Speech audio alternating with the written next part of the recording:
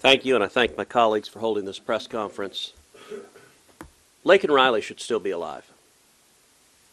The reason that she is not alive is because of Joe Biden's open borders and because of the Democrats' policies refusing to secure our border.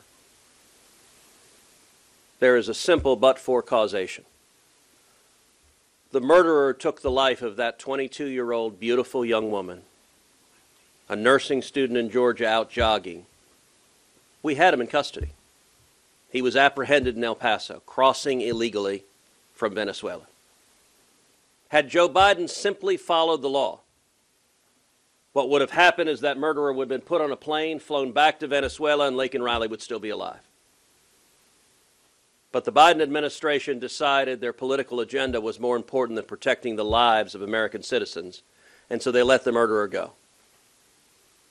But that wasn't the last stop of the failures that unfolded. The murderer went from El Paso to New York City, where he was arrested once again, this time for endangering the safety of a child. Once again, Laken Riley's life could have been saved, but New York City, unfortunately, is a sanctuary city where Democrats refused to enforce the law, so they let the murderer go. Had New York City put him in jail, that murderer would not have been in Georgia to beat Laken Riley to death. But New York City let him go once again. This revolving door happens over and over again, and I have to say just how indefensible the Biden administration's policies on the border are was laid bare during the State of the Union, where in his prepared remarks, President Biden did not plan to say a word about Laken Riley. And then in response to heckling, he did address her. He got her name wrong. And here was Joe Biden's defense. He said she was killed by a, quote, illegal. And he said, well, legals kill people too. I want you to understand what the President of the United States is saying.